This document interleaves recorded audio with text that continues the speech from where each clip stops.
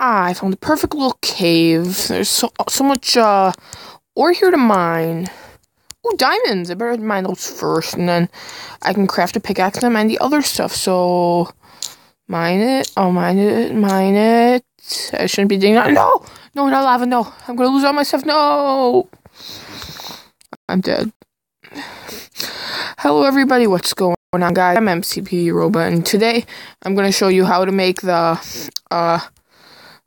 diamond troll in Minecraft. So I'm starting a new series. It's gonna be called Trollcraft, where I make trolls, and yeah, it's just gonna be really fun. Or I could call it Let's Troll, whatever you guys want it to be called. But yeah, this one's gonna be called the Diamond Troll. So in this troll, it's basically how I did it. You kind of have to assume they're going to dig straight down, or you can make it how they're not going to dig straight down. So I'll give you a tutorial on how to build it right now. So first off, we're going to need an area,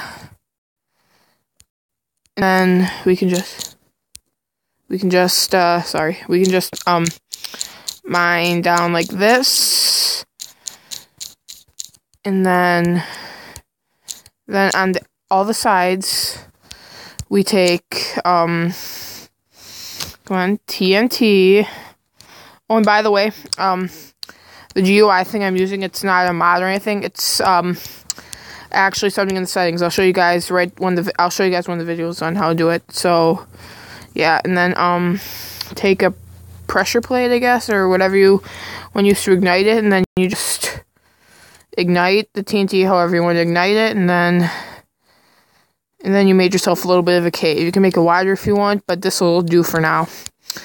And then after that, you do whatever you want the troll to be. You can make it an observer block, or you can just make it how I did it. So, let's say you want to do it differently, with where you think they'll mine differently. So, it's basically the same principle. You just take lava and put it down first if you desire, and then you build up from the lava from there with the diamonds or whatever you want to use.